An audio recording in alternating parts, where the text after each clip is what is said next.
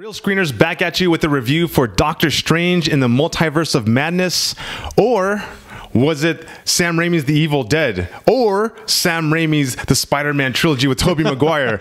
Or, I'm just kidding. Doctor Strange and the Army of Darkness. There you go. Yeah. Yeah, I mean, that's a good question, right? Does the movie fit both of those well, or can it not choose a side? I mean, is there too much Raimiism in this? You will find out coming up next. It was a masterpiece. I mean, I'm gonna give it 5 reels for sure. What?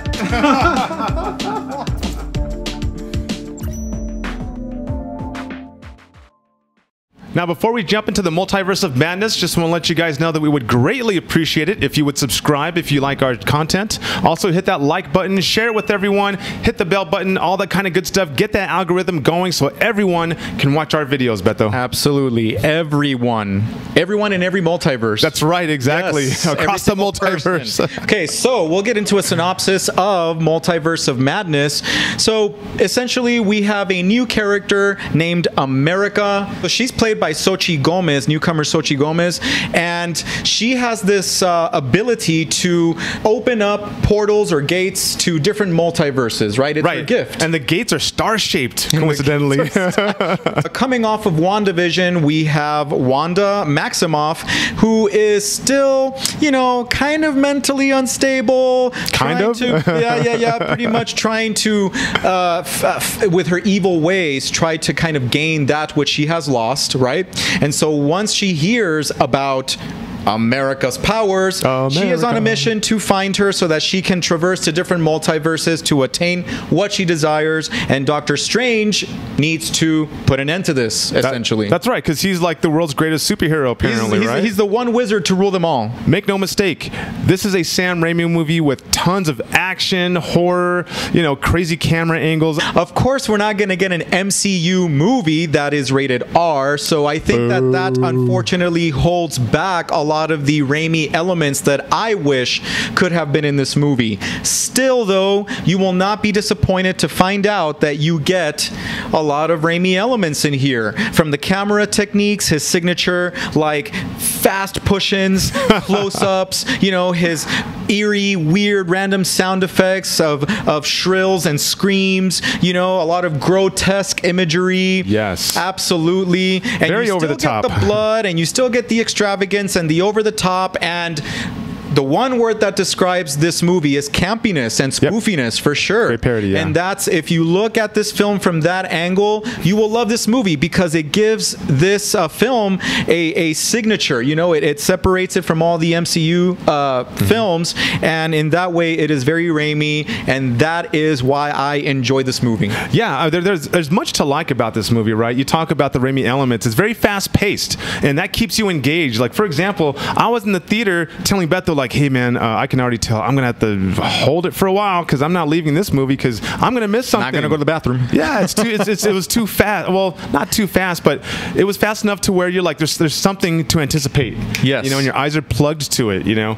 Yes, but absolutely. The flip side of that coin, though, was I kind of thought that made it, in a sense, feel kind of episodic because I wanted it to take a breath. You know, take a step back, give me a little bit more character development because character development. Yeah, that's always what I'm harping about. I was craving that character development. Yeah, a little bit more backstory, a little bit more of Wanda's transformation into this evil character because she's being seduced by this book called The Darkhold and all that. Right. But still, hey. Which she uses to basically like be able to access other versions of herself through mental manipulation, right? Yeah, they call it dream walking. Dream walking, and she can control other versions of herself, which is a very interesting concept for sure. No, this is a movie that does not let up. It's one cool fight scene after another, but they're so well done, and I love the sorcery and the way that they portray her as this powerful witch, this sorceress to contend with, right?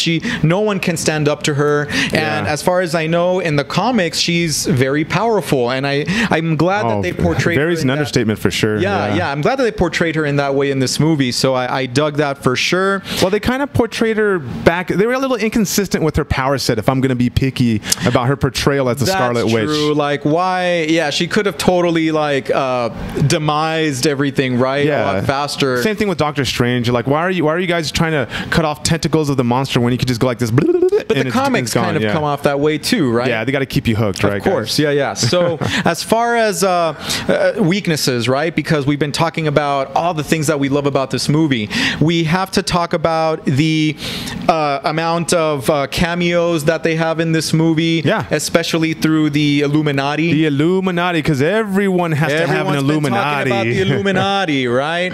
And so they do exist. They do, but we won't tell you who exists in the Illuminati. In the Illuminati, or who appears as some of these characters. But there's quite a bit of surprises here from unexpected, actors that pop in, and you get chills because I was clapping and I was like, yeah, when I saw certain characters. People ate that up. However, if there is no rhyme or reason to put these actors or to put these characters in this film, which there isn't. They're it's a plot device. Yeah, but I was so disappointed that they introduced these awesome characters and actors only to... Well, they just didn't do much with them, Yeah. They just didn't do much with them, and that was a disappointment. Kind of a letdown, yeah. It was a letdown. Same thing with the post-credit scenes. I mean, they're beginning to feel really gimmicky and kind of like... Formulaic. It's that Marvel machine. Let's introduce a new person, a new character, get people hyped up for what, I mean, let's do something different. But anyway, the next Marvel movie. Yes. But that's where I felt the movie didn't really work for me, I guess. But I reveled in the campiness, the spoofiness, all of that stuff I loved. Yeah. You also reveled in the acting, right? I did. To me. I did revel in the acting. Well, some of the acting. I think that this movie belongs to Elizabeth Olsen. And I know that we disagree on that, but I really felt that her approach to this kind of like, of course, I feel like most of the acting in this movie is over the top, but I feel like that's done on purpose to go with the kind of mood that is relevant, kind of created in the movie. But definitely over the top, but she captures that malevolence and that evil essence very well. But the one disappointment in that arena is Xochitl Gomez playing America. I honestly can't get a sense as to her acting chops and how good she is as an actress, because I just kind of feel like she was poorly written into this movie. She was just kind of thrown in there. We know nothing about her other than she has these powers, and there's really no depth to her, and she's severely overshadowed by all of the other actors and characters in this movie. So yeah, I wanted more from her. And that's, so I'm kind of on the fence when it comes to, America Chavez with that, with Xochitl Gomez on that, because I kind of feel like it's not her movie, right? But at the same time, you do want some of that character depth. And that's what I was talking about, like kind of glossing over some things. They mentioned something about her background, but didn't really go too deep into it. I thought she did well for what she was given and for what she was expected to do in this movie. She's just kind of there. She's again, a plot device. Yeah. They're introducing her, I'm sure, as part of the next generation of superheroes for the MCU. We mentioned that she plays Miss America. I mean, there is a Miss America superhero for that character in the comics. Yeah. And so those are my thoughts on her. As far as Elizabeth Olsen, when I first saw her being evil, I felt it was very cringy. I felt like it was a little forced, a little heavy-handed as far as the evil.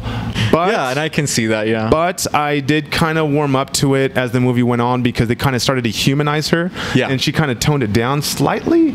Yeah. This movie, it is teeming with action and, Sam Raimi-isms, right? Some brutality as best you can do in a PG-13 flick. But definitely a movie, guys, you should go to the theaters to watch for sure. Not because we're trying to support theaters, but this is a spectacle for the eyes, Oh, yeah. It was very colorful. It was a tapestry of colors that were relevant to the scenes. Psychedelic trippiness for sure. Yeah, and if you're into themes, and deep meanings and social commentary, this has a tragic thread through it.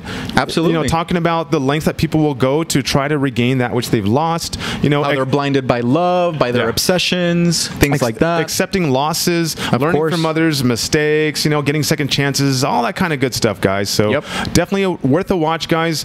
So, I think Bethel's going to be surprised. You let me know. Because I wasn't as thrilled about this movie coming out of the theater as he was, but that's because I didn't want to let him know what I was thinking for the review. Okay. So I'm gonna go ahead and give this 4.5 reels out of 5. We're being deceitful now. Sneaky. Okay. All right. Sneak. Well, yeah, 4.5. Oh my goodness. Okay. All right. So it's enjoyable. It's because it was so much fun. You know, if I really dwell on the plot holes, if I dwell on the lack of giving characters importance or relevance or depth, then I would rank this movie a lot lower than what I'm about to give it. But because it has so many other elements that really made it for me, and I found myself laughing and exclaiming yes throughout the movie. It's because Bruce Campbell was in it. Oh, Bruce Campbell was in it, of course. But it's all the Sam Raimi love that is put into this movie. You know, the grotesque elements, the mystical elements. You kind of have those, you know, that mystique from the first Doctor Strange, but it's like the rippling of the Sam Raimi elements. If you love horror, if you love campiness, this is what you're going to get in this movie, and that's why I love it. It's a 5, right? No, it's not a 5. It's not a 5? It is a 4 out of 5. A 4 out of 5? Yeah, because of the other reasons I mentioned. It's a 4 out of 5. I thought you would at least give it a 4.5. Absolutely. Wow. No. Interesting. Balanced. We got to keep it balanced. Yes. All right, cool. All right, guys. Well, that's our review for Doctor Strange in the Multiverse of Madness. Also, check out our website, realscreeners.com, where you can find awesome original movie mashups that Bethel and I made, such as this Deadpool Indiana Jones mashup he's wearing, guys. And comment down below. Let us know what you think about our review and about this movie. A lot of people, some people are saying that this is better than Spider-Man No Way Home, which I think is blasphemy. But you let us know what you think. Yeah. Or even the first Doctor Strange, right? That's a given. I'd be curious to see if it was better. I don't know. Some people are still saying the first Doctor Strange is better, but I like this one better. Anyway, don't forget to look us up on social media. We're on Facebook and TikTok, Real Screeners, and Instagram, real.screeners. And please come back for our next Real Take on movies.